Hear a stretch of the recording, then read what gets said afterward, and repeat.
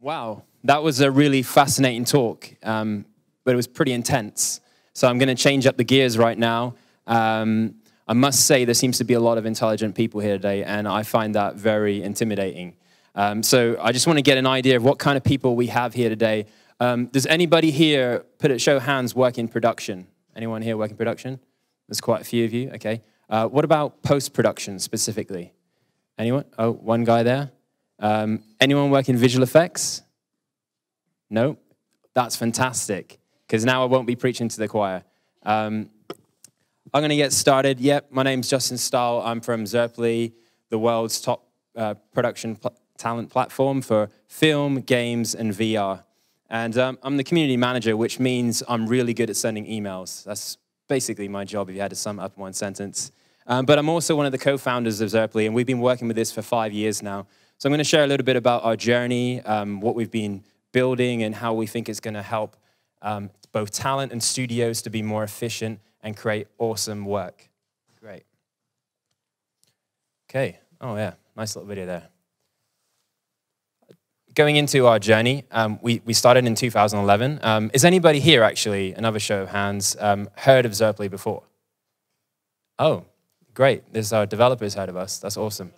Well, yeah, basically, we started in 2011, and our vision was that we wanted to help people connect and collaborate, because we thought that a lot of the existing professional networks out there, it was basically just your existing network. It was your existing Rolodex. It was hard to discover new people and collaborate. And if if you work in film, if you work in the web industry, any kind of creative industry, you're always looking for new people to collaborate with, new talent that maybe have a skill set that you don't have. And so you need that discovery element. So we wanted to create a platform that was open. You could discover great talent, see their work, connect, and collaborate. So that was our big overarching vision. And in 2011, we were just kind of these newbies. We didn't really know how to set up a company and do a startup. And so we did that really stupid thing that a lot of startups do, is we try to build it for everybody. We're like, yeah, we're going to build a professional network that's going to be better than LinkedIn, and everybody's going to love it, and everybody's going to use it. And we slowly realized that we needed to focus on a target group. And in 2013, we teamed up with a guy who was a senior animator. He's been working in the visual effects industry for 17 years, a guy called James Bennett, who is our chief creative lead. What a title. What a man. And we moved into a talent community, which is a curated community of top-tier artists, engineers, people in management. And so we went from an open platform to an invite-only platform. And since then, we've been thinking, right, well, our original vision isn't just to have a place where people share awesome work, like the concept art they did on Star Wars or the modeling work they did on How to Train Your Dragon. We also want to help people find opportunities to find work, because ultimately we're building this for the creative. We're building it for the artist, the engineer. And so this year, we've really moved into kind of the final phase of our original vision, which is to create a talent marketplace. So we want to be a place that fosters connections, that fosters collaborations, where the artists that are really talented, that they stay in work, that they find great jobs, that they create awesome projects and work on great shows. So I'm going to tell you a little bit how we do that. But first off, why are we focusing on the production industry? Well, you might not know this, but in the last 10 years, there's been a doubling of turnover of staff in the production industries. And when we're talking about production, talking about entertainment, games, and marketing. And right now, there's $30 billion spent a year on recruiting. Now, I don't know about you, but I think that figure is absolutely crazy. And you don't have to look too much into the industry to realize that it's super inefficient. And the ways that recruiting is done today is just outdated and cumbersome and just really dumb. I mean, if you had to look at a lot of these companies and studios and see how they do things, they're doing things the same way they were doing them 15 years ago, before we started having all of this cloud technology and tools that we have available today. So just to look at the VFX industry in specific, as you probably know, there's more visual effects every day now. You're seeing it in movies, seeing it in games, seeing it in commercials. Even theme parks are using visual effects. There's just been a massive exponential growth in visual effects. But at the same time, there's also more VFX studios. You might not know about the fact that there's tax breaks in different countries. Countries like Canada, the UK, even places like Malaysia now, offering tax breaks to start studios to try and attract jobs and industries to their country. And what this has led to is that a lot of the work is moving and shifting from traditional bases like Los Angeles and San Francisco. They're now moving their offices and studios up to Vancouver, to Montreal, London, places like that. And it's really causing a lot of competition in the market for providing visual effects for shows. And because of this, of course, it's tighter budgets. Everybody's trying to undercut each other. Studios in LA are competing with studios in India. And so you can just imagine the price war that is taking place. And the effect of this is that people are no longer being hired on a full-time basis. The days of working for a studio for 15 years are long gone. Now, pretty much most of the artists, they're lucky if they work at the same place for a year. They're probably going to be working for 3 months or sometimes even smaller stints where they'll be called in at crunch time and maybe working on a 2-week project.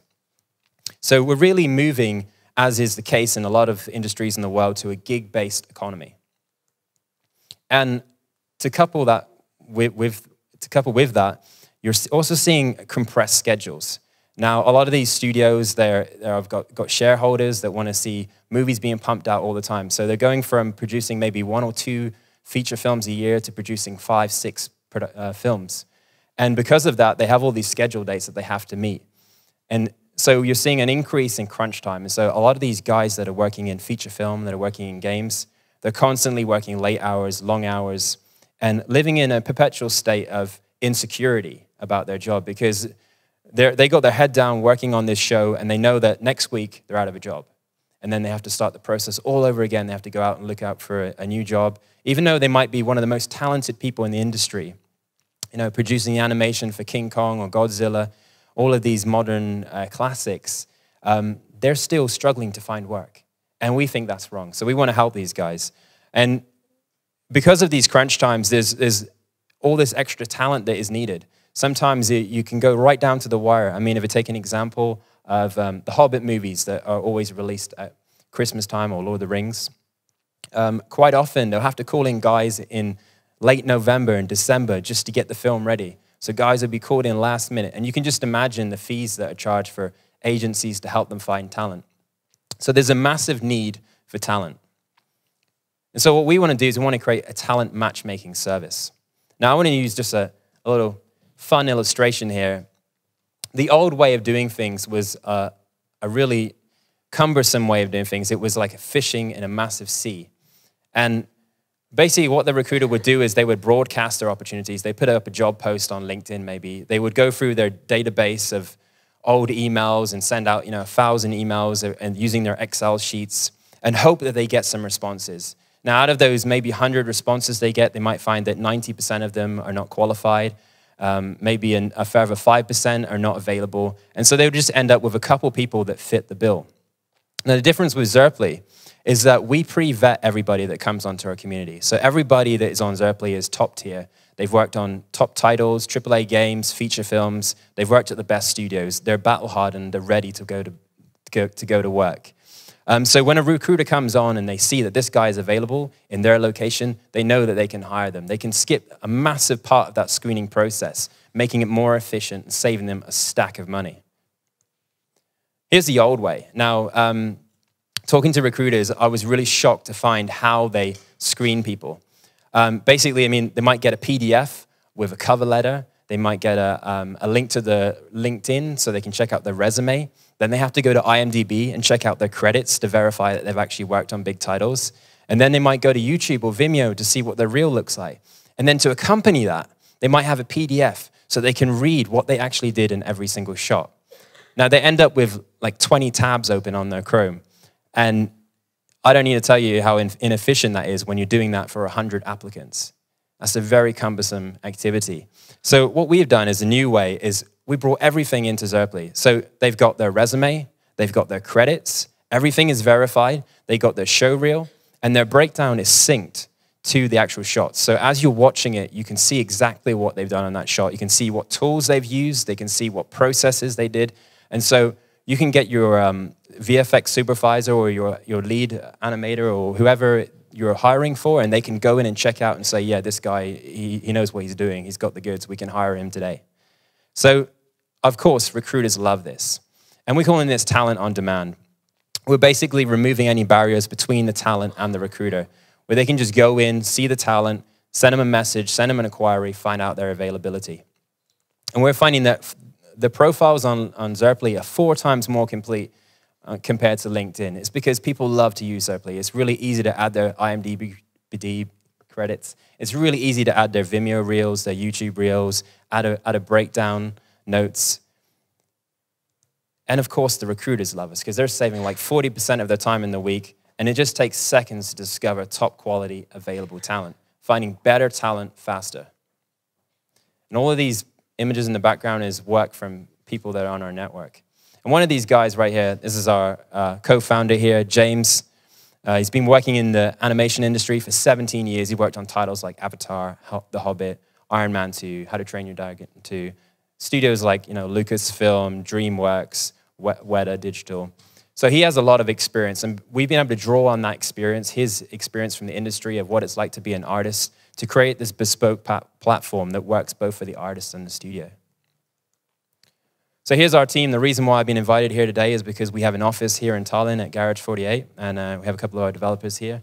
And our headquarters is actually in San Francisco. So we've been able to liaise with a lot of the studios out there, guys like DreamWorks and Lucasfilm, and really just hear what their pain points are and how we can serve them. So our tools have really been built with the studios in mind and with the artists in mind. And our customers, as you can see, we already have a lot of customers. Maybe you're not familiar with some of these names, but they've worked on films like, the Twilight Saga, the Avengers film, the Halo franchise, all of the Marvel titles. Just a lot of really top-tier studios that are working with us. And our members have worked at pretty much every game studio, every film studio that you can think about. Guys like Blizzard, Ubisoft, I mean, you can read them yourself there. So it's really taking off. And if you know somebody that might be interested, if it's hiring or being a part of the platform, you can join the revolution. You can apply on Zerply.com, or you can, if you're just interested as a fan, you want to see some artwork, you want to see some cool stuff being made, you can follow us on @Zerply or subscribe to our industry blog, industry.zerply.com. Okay, great. I got 2 minutes and 40 seconds left. So if there's any questions, there's a guy at the back there. Sorry? Okay.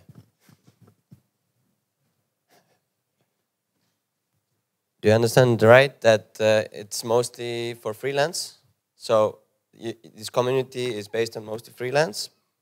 It's all kind of contract type, so it could be a full-time gig or it could be a commission. So there's also guys, you can set your availability to according to whatever you're looking for. So it can even be guys that may be full-time at, say, Pixar, and they want to do some moonlighting work. Maybe they want to do a bit of commission on the weekend, do a bit of keyframe animation or whatever that might be. So there's lots of different opportunities. So we're not just working with the major studios, but also maybe somebody that's producing an Indiegogo short film and they want to hire in some guns to help out with that.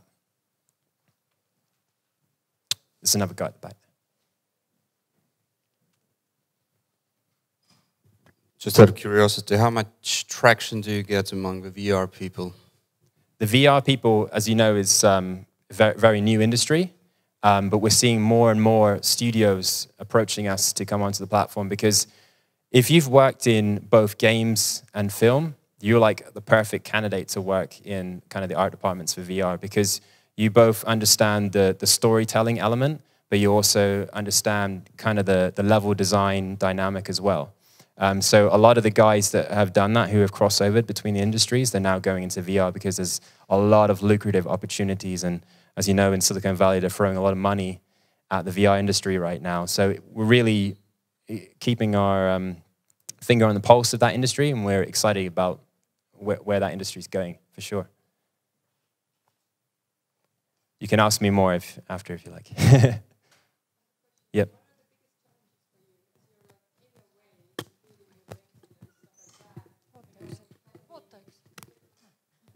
Sorry, so what are the biggest challenges for you? What do you find, like, as a company, as a really company, like a startup? What are the challenges? I think our challenges are the same for pretty much every startup that's trying to disrupt a big industry, is that you're trying to change behaviors. So a lot of guys they're set in their ways. They're used to recruiting a certain way. And so when you come with a new tool, a new way of doing things, especially a recruiter, it might make them insecure because they're thinking like, hey, hang on a minute, are you trying to replace me? So we have to educate people how we work and that it's actually a complement to what they're doing and trying to make them more efficient. So it's definitely that educational side that is the challenge. Okay, and why did you choose Silicon Valley, not like LA? Is it like for your base? Why that? Yeah, well, as I said in the story, is when we started, we weren't actually focusing purely on production. It's something that we stumbled upon by chance, and we thought, wow, what we're building actually fits perfectly for this industry. But it's actually been a really great place because there are a lot of post-production houses in the Bay Area. Quite a few of those companies that we showed are actually in the Bay Area. So it's been a really great testing ground for us to work with a lot of local studios there. Okay, final comment. Do you see that when maybe LinkedIn one day will be more crowded with other stuff, like too crowded, you could be the perfect replacement, like for other kind of recruiting too? Yeah, absolutely. I think what we have built works better for people with visually driven portfolios. We're really excited to see how this talent marketplace is going to take off, where you can be booked, the transaction can happen on the site, really just bringing you closer to the actual studios that you want to work with. So everything's curated. You're not going to get spammed by all of these agencies. There's no agencies on our site. You go straight to the studios. There's no middleman involved, and I think that's something that the artists really appreciate. Yep. Okay, thanks very much. Enjoy the rest of your day.